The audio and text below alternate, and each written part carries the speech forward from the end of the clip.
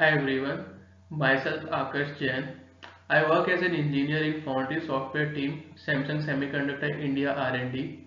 And the topic for today's presentation is deep dive into Linux kernel Livepatch. So let's get started. So the agenda for today's discussion is about Livepatch and why do we need it, how code redirection is achieved using ftrace, Livepatch implementations using kpatch and kgraft, Livepatch in mainline Linux kernel, driver structure of a Livepatch, limitations in driver structures approach, why do we need ELF sections, kpatch build and its example, and at the end limitations of Livepatch. So what is kernel Livepatch? So Livepatch is the ability for the kernel to change the flow of code execution from a broken or vulnerable function to a new or fixed function during runtime. In most cases, the new function is the exact same as the function it is replacing, but with minor changes such as adding a null pointer check or changing the order of some locking mechanism or adding a quick code fix. The code redirection is achieved with ftrace. So ftrace is a tool which allows you to trace kernel function call, but it can also add and remove instructions from function as well. Livepatch is implemented by compiling the new or fixed function into the kernel module and loading it into the system. Then ftrace is used to redirect call from the old function to the new function in a kernel module. So there are two ways with which we can write a Livepatch as of now. First one is writing driver using predefined Livepatch APIs and compiling it as a kernel module. Second is using source diffs using kpatch build binary. So in our presentation we will be covering both the approaches. Next is why do we need a Livepatch? So it is pretty common to see bug reports from Linux machines which have very high uptimes such as 6 to 12 months or sometimes even longer. These machines normally run important workloads which can't be interrupted for a reboot since they might be a part of critical public infrastructure or a busy build system. The Ubuntu kernel team typically releases a new updated kernel for each distribution release on a 3-week SRU cycle with additional updates always within a day or two of a new CVE being released. Machines with important workloads are not going to reboot in every 6 months or in every 3 weeks for each new kernel release. So keeping these machines safe and up to date with security fixes is a must, and this is the motivation behind Livepatch. Code redirection with ftrace. This diagram shows how ftrace is used to redirect calls from the old function to the new function in the kernel module. Here ftrace patches out the nop instruction, which is no operation instruction, with a call which points towards the new function. If you see carefully, the nop instruction is located before the function starts manipulating the stack, which means everything is consistent, and when the control jumps to the nop instruction, ftrace redirect it to the new or fixed function, thus bypassing the buggy or original function. Kpatch. Kpatch is developed by Red Hat and uses the simple consistency model. Kpatch operates pretty much as explained before by using ftrace to change the nop instruction in the old function to a call instruction pointing to the new function.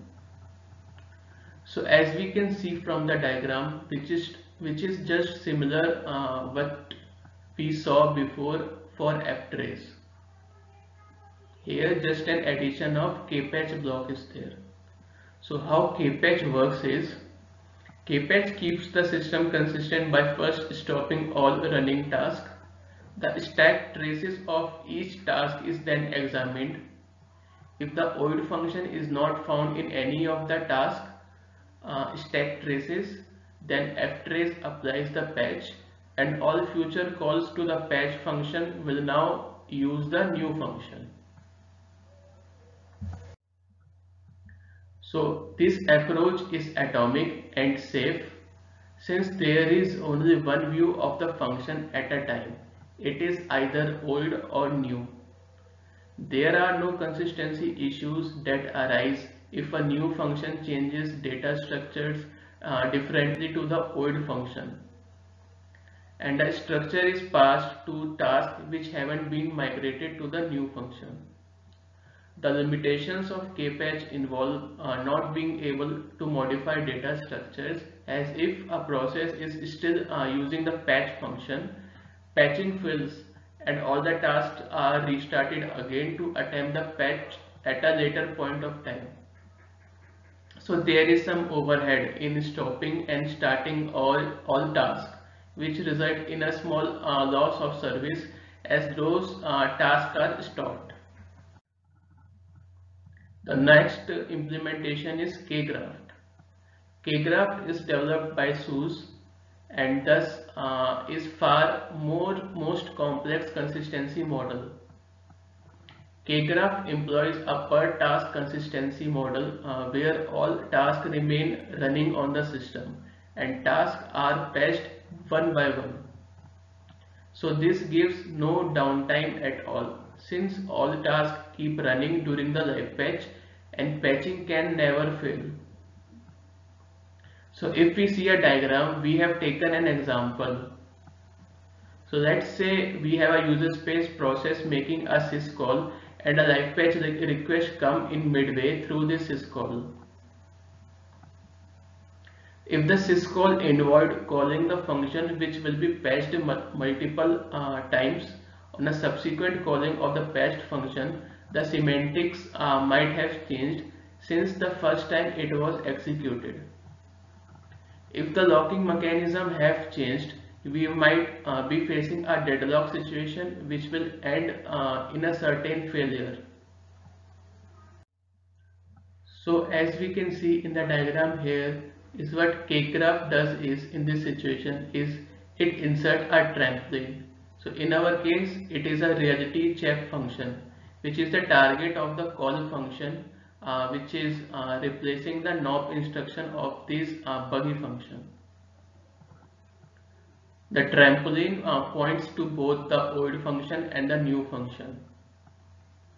If the task has not been migrated to use the new function, the trampoline jump to the old function or bug function and execution continues. If the task has been migrated, then the new function or the fixed function is called.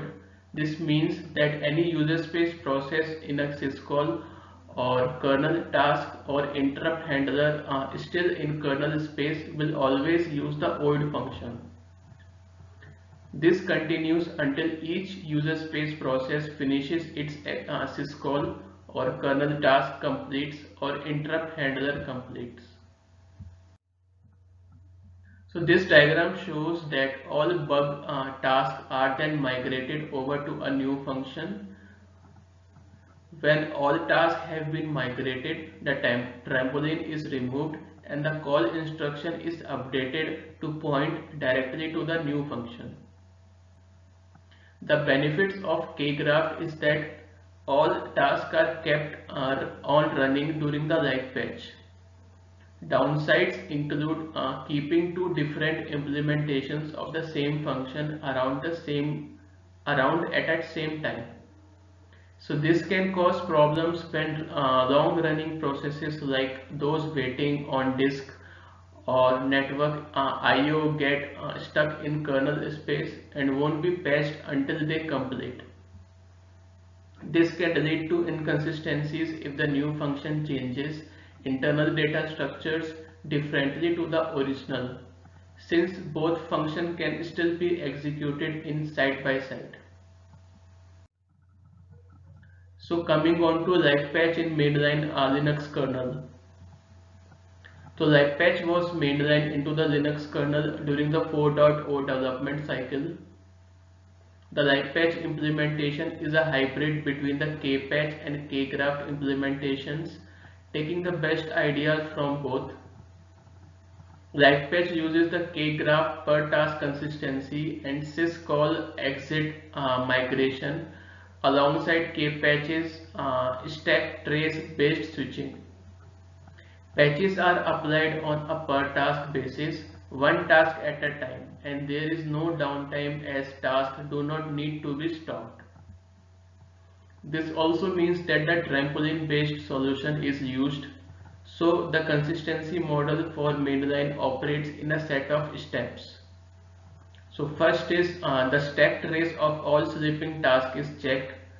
If the function to be patched is not found in the stack trace, the task is patched to use the new function. If this fails for a particular task, it will re-examine the stack trace periodically and attempt to patch at a later point in time. The second step is to patch the task once it completes and exits from kernel space, such as syscall finishing or an interrupt handler completing. So we will be considering Ubuntu in our context. Ubuntu uses the Livepatch consistency model which has best of both Kpatch and Kgraph. All code is the same as what is shipped into the mainline kernel and there are no custom changes. So the upcoming 3 slides tells about the driver structure of a Livepatch. Please note the Livepatch API has been changed over time. So we will discuss the Livepatch API as found in Linux 5.4 Focal. As you can see, since the Livepatch is a kernel module, it follows the same process required when writing a kernel module. So here we include the kernel module header file such as module.h, kernel.h and livepatch header file livepatch.h and declare our module underscore init and module underscore exit function pointers. Here first we will map the new function to the old function by defining a struct of type klp_fun, in this case called functions, and fill in the members such as .oid_name and .new_fun. Since we might need to replace more than one function in our Livepatch, we can create many of these function mappings since functions is an array. We then tell Livepatch what to patch with struct klp_object. We set .funs to our array of functions and set .name to be another Livepatch module. This has a dependency on, or simply null if we want to target VM Linux. So Livepatch init function will contain APIs for registering and enabling our patch module. Livepatch_exit function will disable and deregister the module, and new_xyz is our patched function. And at the end, this is wrapped into a struct klp_patch where we declare the module name and the object struct. This is the struct we pass as a reference to when klp_enable_patch is called. We can build the driver with the following Livepatch makefile, which is similar to any kernel driver makefile. So for that, first you need to install a compiler and a kernel header for your running kernel as apt-get install linux headers -uname-r, apt-get install build essential, then go ahead and run make. So after patch module is generated, insert Livepatch module using INS mode. After that, you can see your new function getting Livepatched without even need of a reboot. Coming on to the limitations in driver structures approach. So we can use this approach when we want to write a complete new basic function, say for example changing kernel CMD parameter. This approach won't work when we want to patch the existing code, but if we try to patch the existing code with this approach, during build time we may face error because when the module object build, it cannot be linked because the compiler does not know the offsets or locations of the functions which reside in the unstripped or stripped VM Linux binaries. So to resolve this issue, we need to add ELF sections to the object file which will tell the kernel Livepatch subsystem how to apply relocation for each of these functions into the kernel that we are targeting.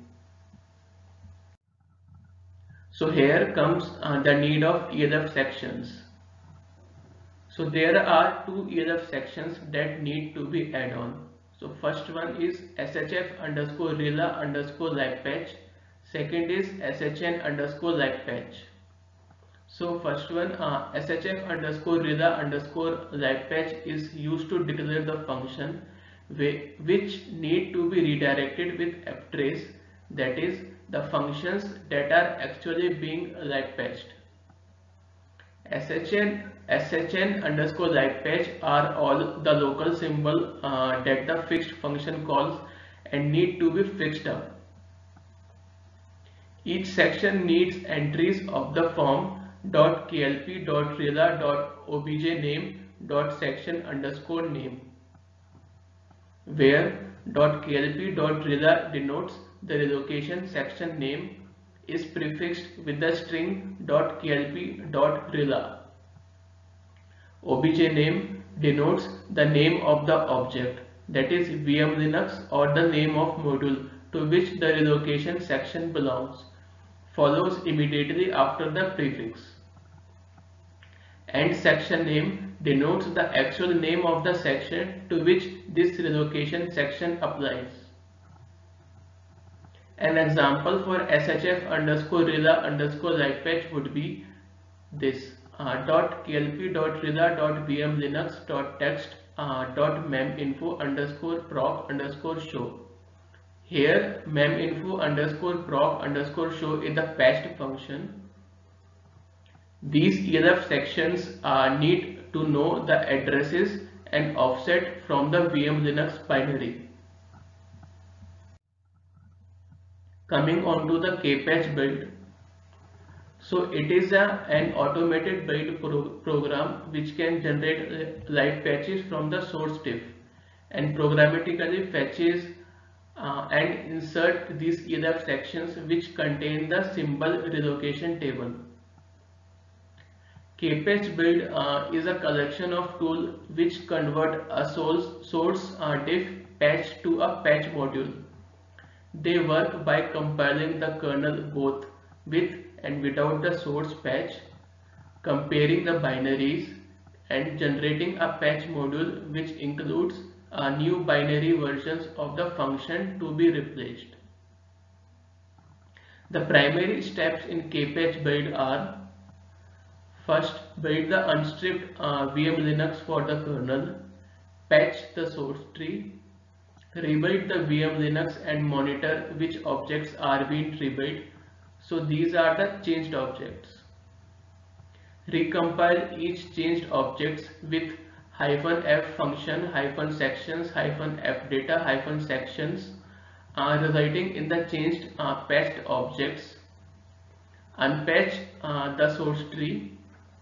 Then recompile each changed object with -f function -sections -fdata -section resulting in the changed original objects. So for every changed object, use create -diff -object to do the following task. First one, analyze each original patched object pair for patchability. Then add .kpatch.funds and .rela.kpatch.funds elf sections to the output object. The kpatch core module uses this to determine the list of functions that need to be redirected using ftrace. Then add .kpatch.dynamicRelas and .rela.kpatch.dynamicRelas. These are the two elf sections to the output object. This will be used to resolve references to non-included local and non-exported global symbol. These relocation will be resolved by the kpatch core module, generating the resulting output object containing the new and modified sections. Link all the output object into a cumulative object and at the end generate the patch module. So we will be seeing the example in the coming slides. So the steps needed to build kpatch build source code is, first we need to install some packages and dependencies. Then we will clone the kpatch source code and build the source. The next step is to download the ddeb package, which is the debug deb package for the kernel we wish to make a Livepatch module for. A list of all kernel ddeb packages can be found at the ddeb package repository. We will be targeting 5.4 kernel, so we need to download and install Linux image unsigned 5.4 debug sim ddeb package. The resulting debug VM Linux will be placed under lib debug boot directory. So ddeb package is generally a debug symbol package for debugging symbols from a VM Linux binary. So here we have implemented one functionality which will give sum of all the untracked kernel memory allocations such as slab, vmalloc, per CPU, kernel stack, page table, socket buffer, etc.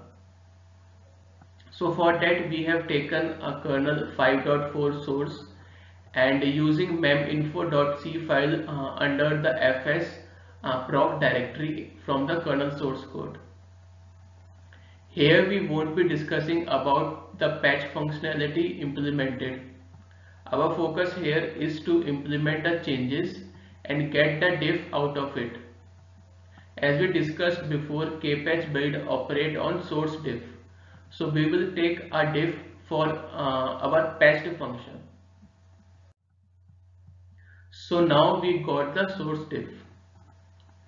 Here we need to take care of one important point, which is the kernel source that we are targeting. We should take a diff from that kernel source code only. If we don't follow this approach, our patch won't build and it will throw error during the compilation time. So now we will compile our patch file using kpatch build binary. Kpatch build works by first downloading the source archive of the kernel that you are targeting,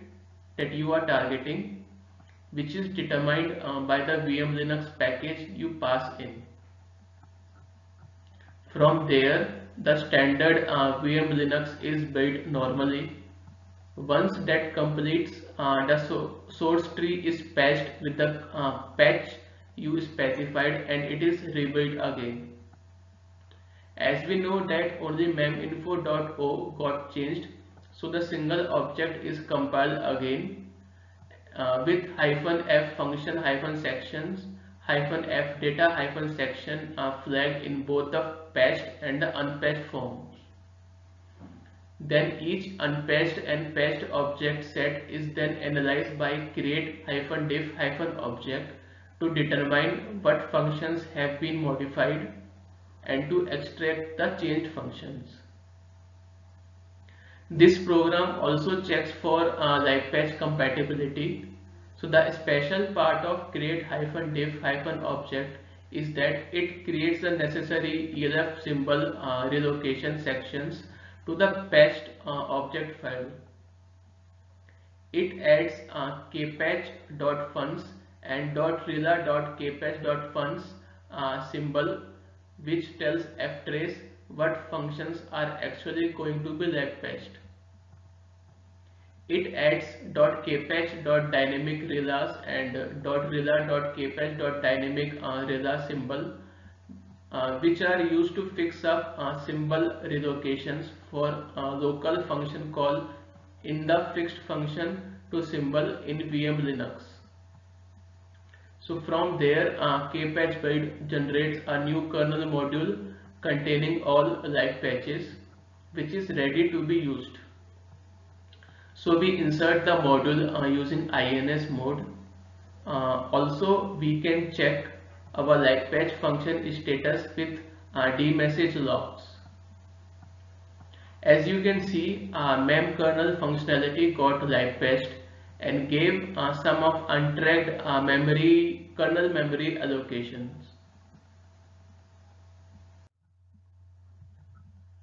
So for permanently installing a live patch, we should give kpatch install to our patch module. For listing all installed live patches, we should give kpatch list. For those elf sections, we can examine the kernel module to see them using read elf bin binary with -- sections and -- relocs flag with our patch module. So coming on to live patch limitations. So live patching is only for critical security problems. Linux kernel patches can fix Linux kernel live patches can fix vulnerabilities if the problems can be isolated to a small and specific portion of kernel code. However, if the problem is complex and affects many functions or affects data structure, live patching can't be done. Only functions that can be traced could be patched. Linux kernel security fixes must be written by experts. Even simple patches require an advanced knowledge of Linux and C. If the patch is intended for production servers, it must be thoroughly tested across a wide range of platforms and kernel versions. This takes enterprise level equipment and skills to do properly. This comes to an end of a presentation. I thank you all for being a part of this presentation, and I thank the whole Linux Foundation committee for giving opportunities to showcase our work. If you have any doubts regarding this presentation, please feel free to ask in chat. Thank you everyone.